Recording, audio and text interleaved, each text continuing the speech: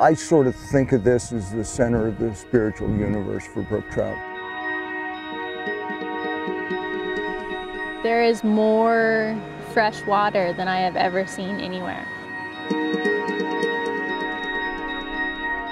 Now keep in mind, not only was the river a perfect river, but nobody ever goes there.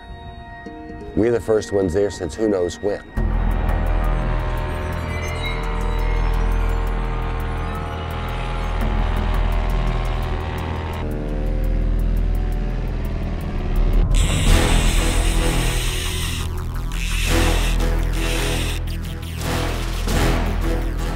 These fish are incredible. Being able to find a huge, girthy trout that is colored like Rainbow Bright isn't something you get to see every day. Seeing new water is a huge deal in fishing, and you don't get to see new water that often.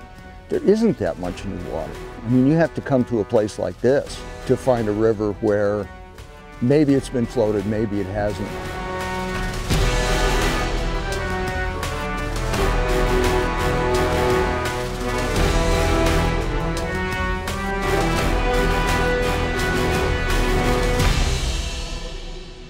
When I step out of a canoe, I'm not sort of guessing, I'm positive that no human has ever put their foot there before. My foot went there. And that's really exciting to me. That's what has driven me for the last 20-something years, to be up here and to be immersed in this wilderness and discover as much as I can about it. Because my passion is sharing this with other people.